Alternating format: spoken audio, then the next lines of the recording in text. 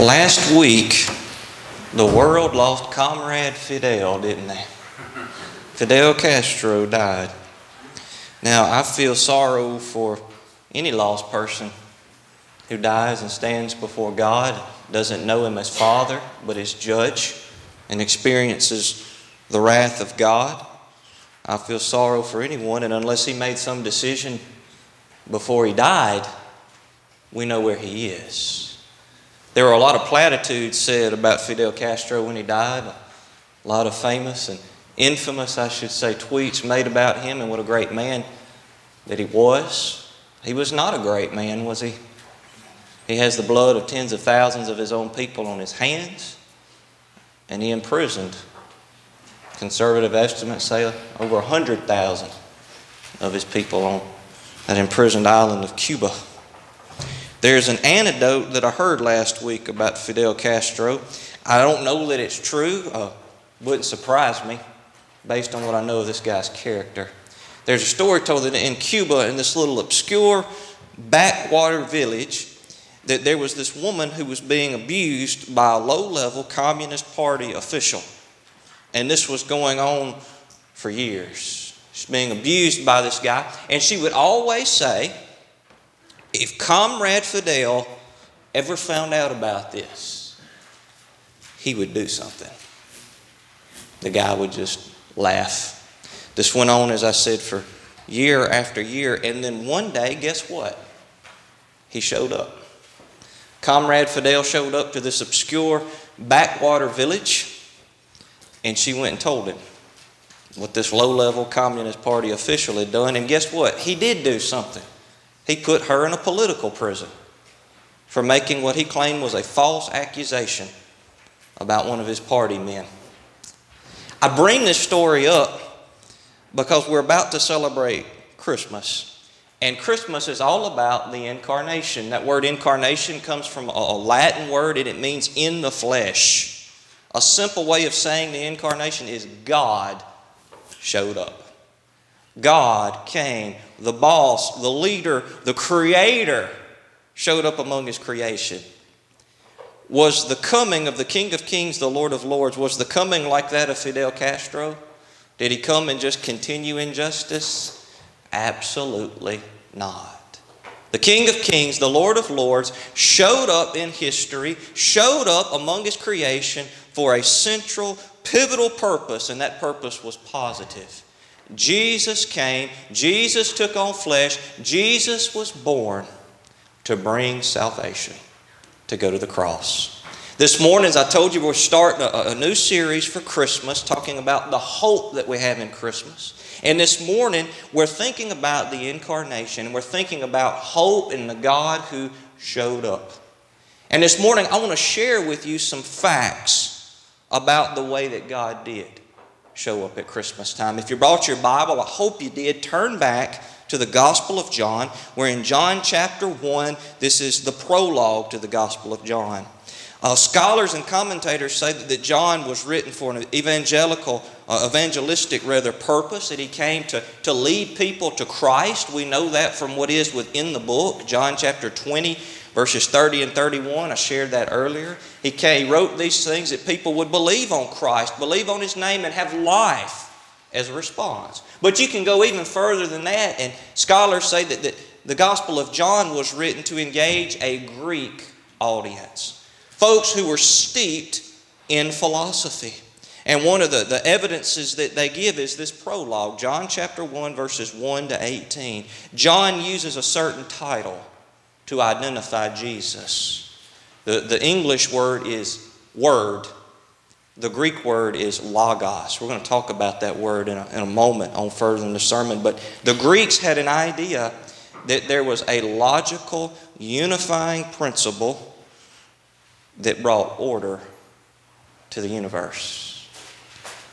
John says, you're right, but it's not an impersonal principle. It's not an impersonal force like Star Wars. It's a person. And he starts to nail it down beginning in verse 14. The Word, this unifying principle that brought order to creation, became flesh and dwelt among us. This morning we're going to look at this statement that he gives about the incarnation in verses 14 to 18. And we're going to see some wonderful facts about this God who showed up. I want to share these facts with you because some of you here today don't know this God that showed up. You don't know the Savior that came, and so you really don't understand Christmas. It's my hope that after hearing this morning, if you are lost, that you will embrace Jesus and know salvation. Let's pray together and then we'll dive in. Our Father, we humble ourselves and we come into your presence, Lord.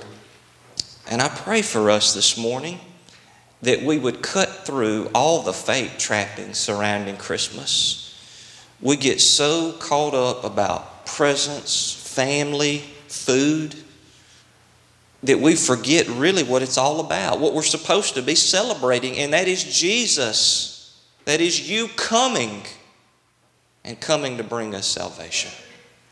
Lord, I pray that this message and the rest of them for the month of December would bring us back to that central purpose of Christmas. And Lord, I ask if there's one here who is lost, who has not embraced Jesus, who has not received the gospel as their own, that today would be their day of salvation. Lord, I pray for myself. I am so inadequate to preach the gospel, Lord. I'm not strong enough. I'm not smart enough on my own. So, Lord, I pray that you would anoint me with your Holy Spirit. Lord, before there can be an outflow of the word, before this message can bless your people, I have to be filled. I have to be anointed, Lord, to be able to do this. And so, Lord, I pray that you would give me that special unction and anointing, that the word would go forth with power, authority, Lord, that it would also go forth with a tone and attitude of love and respect. May you use this message for the exaltation of Jesus, the building up of your church, and the expansion of your kingdom. Hear me now and do so in Jesus' name. Amen. I want you to think about these sermons that I'm going to do through the month of December, just kind of going back to the basics. I want it to be very simple, very understandable. The incarnation, hope in the God who shows up. That's what the incarnation is about. Now let's probe this passage on the incarnation further, and let's learn just some very basic facts about this God who showed up, about the incarnation. First fact we see is that God showed up in the flesh. That's what the incarnation is all about. God showed up in history. God showed up among His creation, and He did so in the flesh. And if you will, look at the first part of verse 14. I almost want to take off my shoes as I read this because it's so holy. It's so sacred just to read it. Listen. The Word was made flesh and dwelt among us. I just want to break that up and talk about it for just a minute and then apply it to us. This short part of verse 14 is a statement that God showed up in the flesh. We know that. Let's break it down. That word, why does John use that? He's talking about Jesus. Where does he get that from? Does he pull it out of thin air? No, he's got two ideas in mind. One is a Jewish idea. This goes back to Genesis chapter 1. How did God create the universe? Spoke. The power of His Word. The Word is seen as demonstrating God's power and God's revelation. What John is saying here is that Jesus embodies the power and revelation of the Father. He also uses this term to reach a lost Greek audience. They're steeped in philosophy. They had this idea of the Logos, which was a unifying principle. They said it brought order to creation, order into chaos. And John said, you're right, and it's a person. And He took on flesh. He uses this term word to talk about Jesus. And it says the Word was made flesh. That idea of flesh is the idea of almost putting on a robe, putting on some clothing. The idea is that God became a man, not man became a God. Did y'all follow that? Did you hear that? The Mormons and other Christian cults, they say that Jesus was a man who became God. That's heresy. That's false teaching. The incarnation teaches us, Scripture teaches us that Jesus is God. who became a man. He took on flesh, took on that nature, and it says that He dwelt among us. That word dwelt, it literally means to tabernacle, to put up a tent almost. He came among us for a time. He took on flesh. When God showed up, He took on flesh. He became a man. Do you follow that? Nod. Or do you get it? Why? Of all the manners, all the different ways that God could have come, why come in the flesh? One word: atonement. See, the doctrine of the incarnation is connected with the atonement. The book of Hebrews and other places in the Old Testament says, without the shedding of blood, there can be no remission of sins. Our sins could not be dealt with without the broken body, the shed blood of Jesus Christ. Blood had to be spilled to bring about forgiveness, to bring about restoration, to blot out all of our sins and our transgressions. And it is for that reason, in eternity past, that God the Father said, I'm going to send my Son into creation. I'm going to send my Son into human history. And when He does, He will come as a man and walk among us. The Apostle Paul put it this way in the book of Colossians chapter 1, verse 21. Speaking about that church at Colossae and their history, who they were before salvation, listen to what he says. And you that were sometime alienated and enemies in your body by wicked works, yet now hath He reconciled. He said, you were once alienated from the Father. You were a child of wrath. You were His enemy. There was warfare between you. But now the relationship has been restored. You have been reconciled. How? He gives the answer in verse 22. In the body of His flesh through death, to present you holy and unblameable and unreprovable in His sight. How were the lost reconciled to the Father? How were those who were alienated, the enemies of God, brought near and restored? The death of Jesus Christ, the broken body, the shed blood. Oh, folks, God has shown up in history, and He showed up in the flesh, and He did so that you and I could be saved. Where do you stand right now? Have you seen this truth? Have you seen this wonderful fact that Jesus stepped down from glory? That Jesus, the Word, took on flesh and dwelt among us. And He came in order to die. And have you embraced Him as your own? You cannot understand Christmas. You cannot know salvation. You are lost and you are on your way to hell until you understand and believe and accept Christ is come in the flesh and Christ has died for you. So as we talk about the incarnation, as we put it simply, God showed up. We see that He showed up in the flesh. Now let's move on. Let's see another fact in John's prologue here. We see not only did He show up in the flesh, but He showed up with a witness. When God showed up in the flesh, He showed up with a witness. Look at verse 15 of our passage. It says, John bare witness of Him. That phrase, bear witness, it means almost like giving official testimony. He's called upon to testify to a court of inquiry. John bare witness of Him, and he cried, saying, this was He of whom I spake. He that cometh after me is preferred before me, for he was before me. Now we all know a lot about John the Baptist, don't we? We know that he was a unique man of God. He had a special anointing upon his life. And that anointing, that ministry that was given to him was to be the forerunner, to prepare the way for the Messiah. John the Apostle mentions John the Baptist a lot in chapter 1, beginning in verse 6. But in verse 15, he starts to detail the preaching of John. He starts to say specifically what was the content of John's message. Now, I want to give you the content of John's preaching there in a phrase. I'm going to share it with you in just a second. I'm going to give you another phrase now, though, okay? We say first come, first what? First come, first serve. We say it, you've heard it, you've used it, right? The summary of John's preaching is almost like that, but a little bit different. He says about Jesus, first come,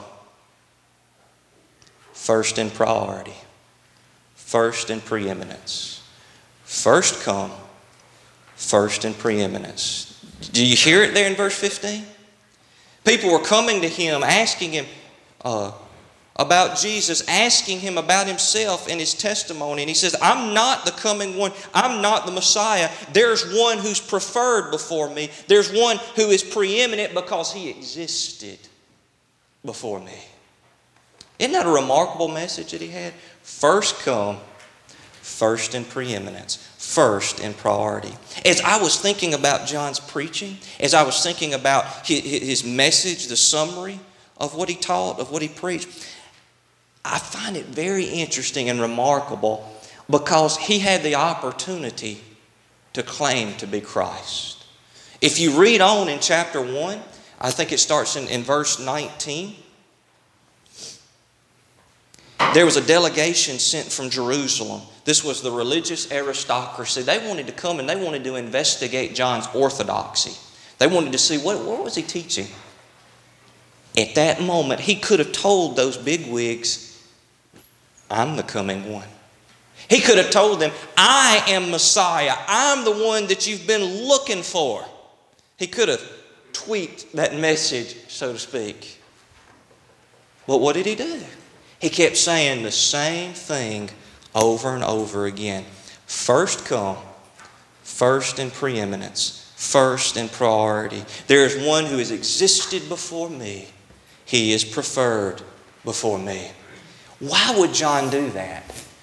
He had this temptation, this great temptation to know fame, to know luxury, to know power if he changed his message, and yet he kept preaching the same thing. First come, first in priority. First come, first in preeminence. Why did he keep doing that? I thought about that last week and this week. Then it hit me. It's real simple why he did that. Because it was the truth. Sounds real simple, doesn't it? Real basic. It was the truth. If he had claimed to be the Messiah himself, that would have been a lie. That would have been dishonest. That would have robbed him of all of his power, of all of his fruitfulness in his ministry. So that's why he kept saying the same thing over and over again. Jesus is the one. Jesus is the Messiah. Jesus is the one who has preeminence. Folks, when God came, he came in the flesh and he came with a witness. This witness was prophesied in Scripture in Malachi and Isaiah. And this witness was truthful. Now you may be saying right now, okay, John the Baptist, witness of the Messiah, the forerunner, the one who prepared the way. But Brother Ian, it's December 4th. It's December 4th, isn't it? 2016. What does that have to do with me? Well, we've got a man who's giving honest, truthful testimony. What he said is real. What that means is that Christ's claims about himself, about his identity, are true. They are real. That puts the ball in your court. How will you respond to the claims of Jesus?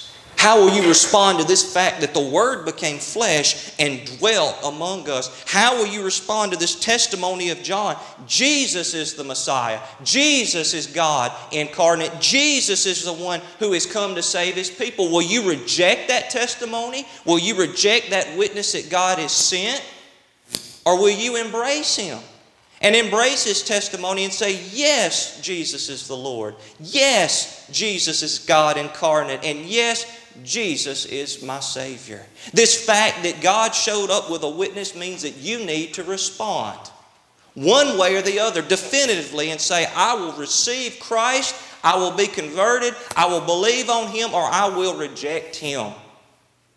This walk in the fence line, this not wanting to make a decision for or against, has got to end. To not respond is to respond. And it's to respond negatively. I hope, I pray that today you'll receive Christ. Today you'll believe the true testimony of John. So we see the incarnation. It gives us hope because it's saying that God showed up. He showed up in the flesh. He showed up with a witness. Now lastly, I want you to see, He showed up to work. God showed up, the incarnation, to work. How many of you watch Undercover Boss? Not many. Is the show still on? I watch it occasionally. And you've got the boss, right? The bigwig. They come and they investigate their company. They don't do a whole lot of work. They just kind of look around and see what's going on. Makes for good TV though, don't it? Is that what God did in the incarnation? Did he just show up just to look around? No. Showed up for a purpose. He showed up for a mission. There was a work to carry out. That is why Jesus came. His work was twofold, and we see that in verses 16 on down to 18. Can I read these verses again? It says this. And of his fullness, talking about Jesus, the living Word, incarnate deity, as we just sang about, of his fullness have we all received, and grace for grace. Some of your modern translations will say grace upon grace. Verse 17, for the law was given by Moses, but grace and truth came by Jesus Christ. No man has seen God at any time. The only begotten Son, which is in the bosom of the Father, he hath declared him. In this statement about the incarnation, John tells us that when God showed up, he showed up to work. He showed up to carry out a mission, a purpose. It was a twofold work that Jesus, the only begotten Son of the Father, did. First, he came to extend grace. That's one of the works that he carried out. He came to extend grace. You see that in verses 16 and 17. I love verse 16. Of the fullness of Christ, the one in whom deity dwells in bodily form. From that fullness, we have received grace for grace. Grace on top of grace for Jesus. From Jesus, rather. To understand that, you need to understand what the word grace means. You know what the word grace is? It's a Greek word charis, and it means unmerited favor. It's somebody being good to you when you don't deserve it.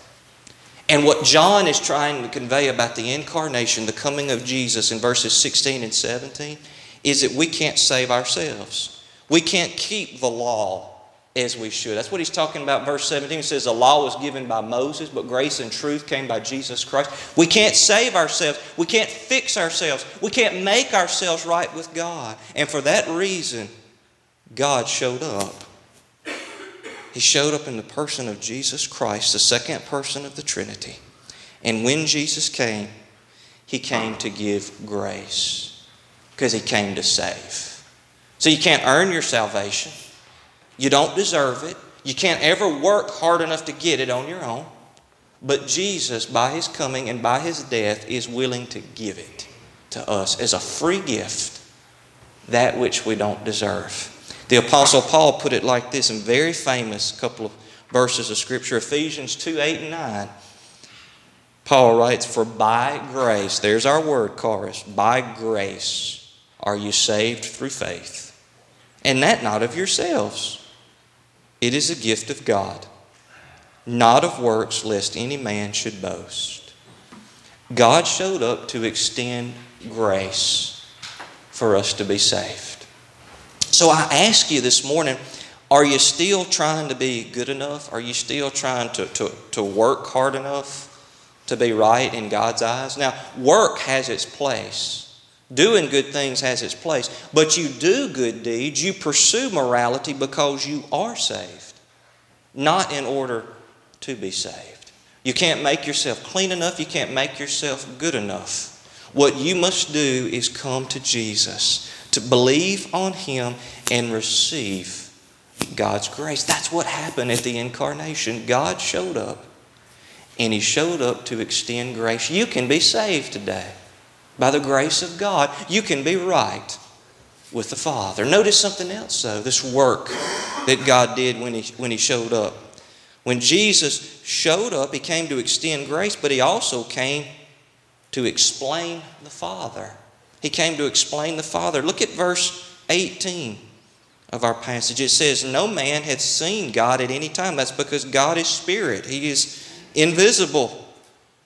But John goes on and says, the only begotten Son, which is in the bosom of the Father. That idea of bosom means that he knows the Father perfectly. and intimately, that only begotten Son, which is in the bosom of the Father, He hath declared Him. That word declared in the Greek, it's a Greek word. It's exomai. Exomai. And it means to explain something and to do it rightly, to do it perfectly. What John is saying about the incarnation, the coming of Jesus, was that when Jesus came, He explained who the Father is. And He did so perfectly. And you may say right now, man, that is some deep theological territory, Brother Randy. It is. It's very deep. I'm treating you like grown-ups, adults this morning. It's very deep stuff. And you may say, okay, I understand now that Jesus revealed the Father to us by His coming. John says it there. Jesus would say it Himself throughout His earthly ministry. I and the Father are one. To see Me is to see the Father. But you may be thinking right now, what application does that have for me? Other than the fact that it's good, truthful information, how does it affect me this morning? Well, let me tell you what many of us do. We're all guilty of it at times and on some levels. Our idea of God is misinformed and based on our prejudices, our opinions, and our presuppositions.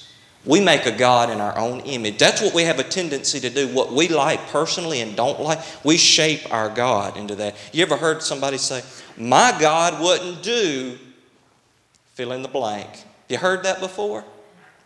That's called an idol. Did you know that? A God of your own making, a God of your own opinion is an idol. And I wonder how many people in our churches are worshiping not the true God of Scripture, but an idol, the God of their own making. That's sad and it's needless. Why? Because the Son hath declared Him. If you want to know what the Lord is like, if you want to know what the living God of Scripture is like, you need look no further than His only begotten Son, Jesus. Jesus explained who the Father is and what the Father is like perfectly. Don't make a God in your own image. Don't make a God based upon your opinion, your presupposition, and your prejudices. Look on Christ. Look at Scripture. Look at the Gospels. See who Christ is, and then you'll know what the Father is like. Is that what you're doing this morning? Then I would tell you to look on the incarnation. Look on the God who showed up. Because when He did, He revealed what the Father is like, explained Him, and did so perfectly. Folks, we have hope at Christmas time. I know that Christmas is a sad time for a lot of people. But no matter what you are going through, no matter where you are in life, there is hope as we go through Christmas. Because when we cut away all of those trappings, all of those false notions that our culture has piled on top of Christmas, Christmas is about the coming of God. God in the flesh, the second person of the Trinity, Jesus Christ. And He came for the purpose of salvation. He came to die. You know what that means? That God cares. God cares about you. God cares about me. He's concerned about what you're going through. He knows where you are, so much so that He came down into history and gave up His life so that we could be right with Him. Do you know Jesus? Do you have a relationship with Him? No relationship with Jesus, no salvation. Did you hear me?